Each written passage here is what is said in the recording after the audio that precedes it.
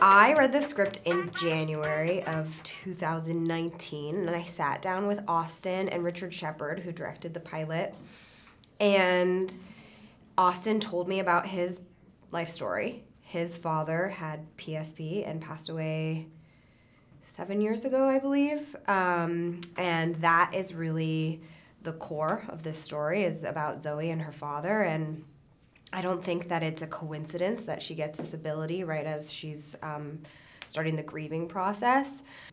You know, you never know how things are going to turn out, and I have just been like delightfully surprised every step of the way, and it just continues to blossom and grow into the show that it is now. And it's a really interesting collaboration of writing, but then choreography, and then we borrow works of art from musicians across time. Like, it's forever evolving.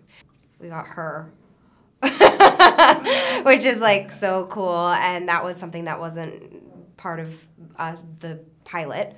And so just like every step of the way, there is newness. Newness.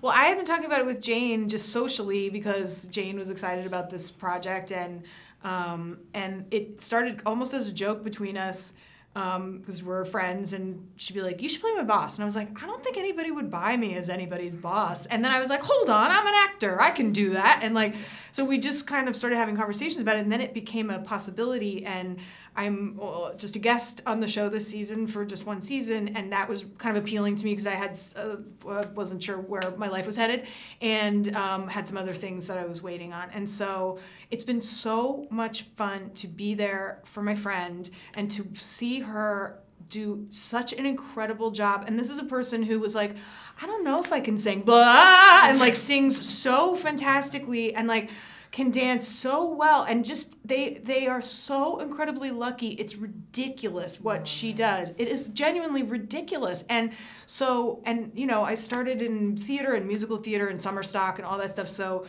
was in an a cappella group. Don't worry about it. But I mean, a musical TV show can, history tells us, they can really go either way. And this to me felt so fresh and inventive, and it just felt like a winner. Jane's a winner, the show's a winner.